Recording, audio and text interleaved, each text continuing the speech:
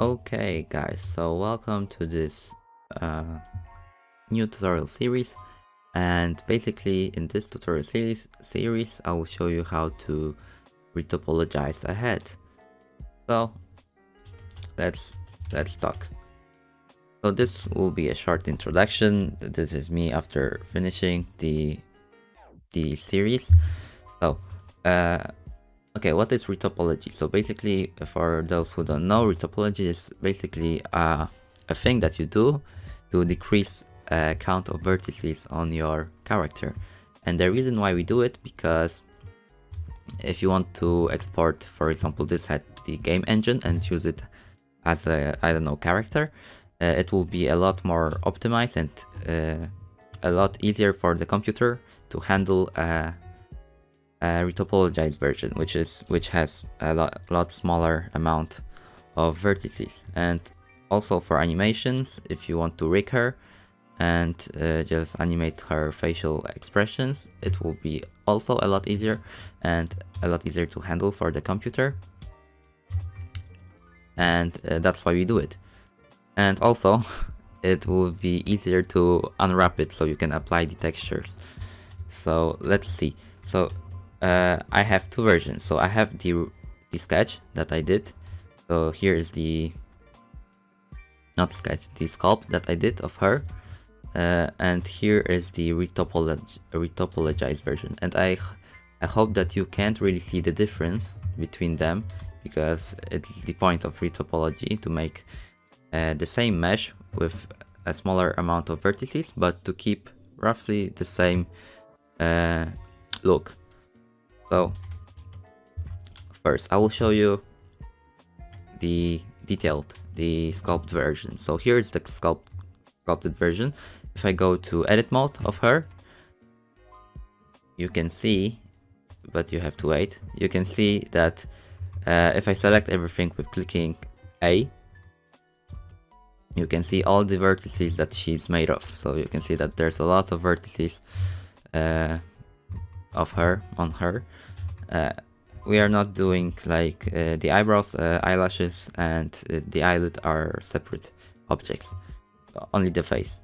So you can see that, yeah, she's made of a very big amount of vertices. And if I select her, everything, select with A, you can see at the bottom here the amount of vertices she's made of. So she's made of roughly 250,000 vertices, which is a lot, and it's not good for games because computer would have to like save each vertices point, and it would cost a lot of memory.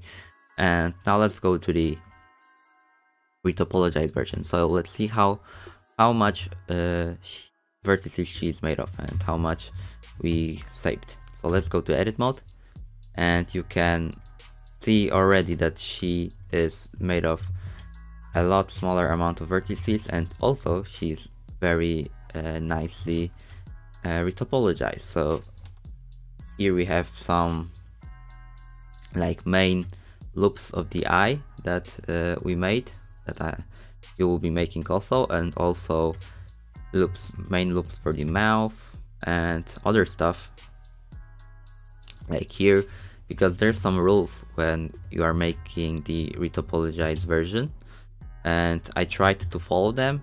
I'm not like best at retopology, but you can learn something from me, and it's good enough. It's like basically better than the normal ones.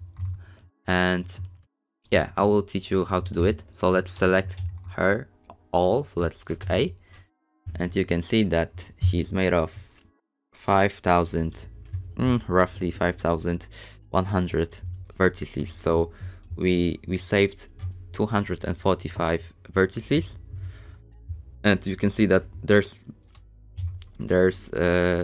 no difference. Like basically, if you like look closely, you can see that here, for example, you can see some maybe sharp edges a bit. Here's it's very smooth, but you can't really see it like it's so subtle that you can see it. So this is what we will be doing, and we can compare those two meshes if you click here on the overlays and you can click on geometry wireframe.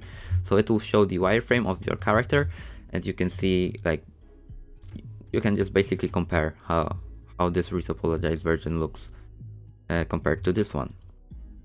So we will do it in this tutorial series. So that is a short introduction. I hope you enjoy it, and yeah, good luck, not good luck, enjoy the tutorial series. So goodbye.